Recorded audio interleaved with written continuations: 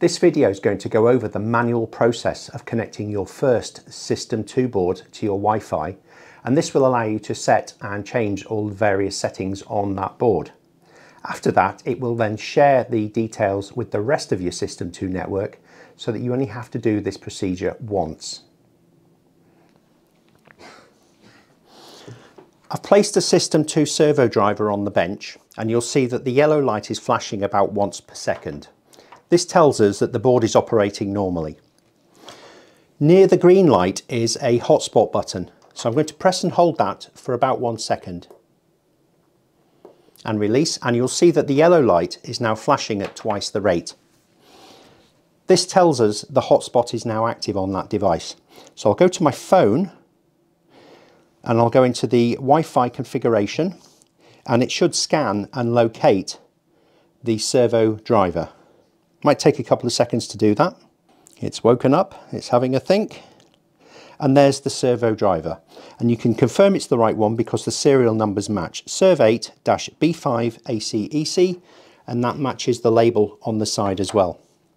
So I'm going to connect to it, and it's going to go through this little check now to see how my internet connection is. And it's telling me that the internet's not available, and that's correct because my phone is directly attached to the servo driver. Just say keep Wi-Fi connection, and now I've got this phone connected to the servo driver. I can open up a web browser, new tab.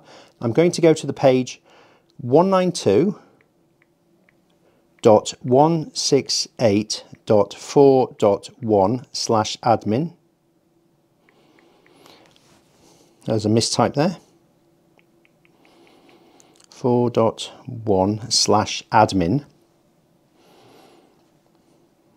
And it'll bring up the web interface from that little board. Here we go. And we can confirm the host name matches the serial number.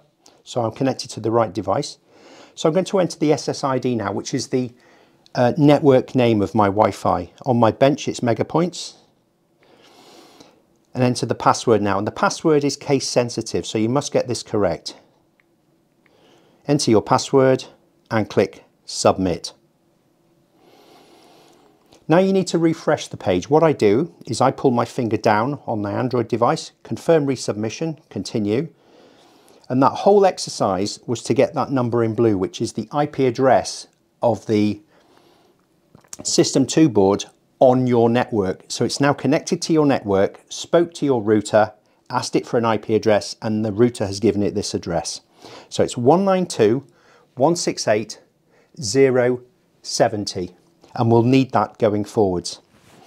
So what I should do now is go back to my Wi-Fi settings on my phone or whatever device you're using, and just disconnect from the servo driver and go back to my normal network.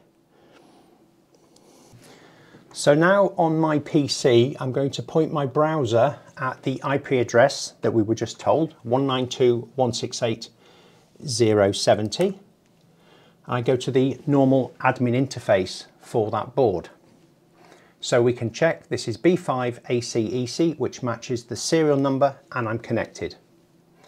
So now we're connected, what we can do is we can reboot the board and the unit will restart, and then you'll see the LED, the orange or the yellow light, return to its normal flash.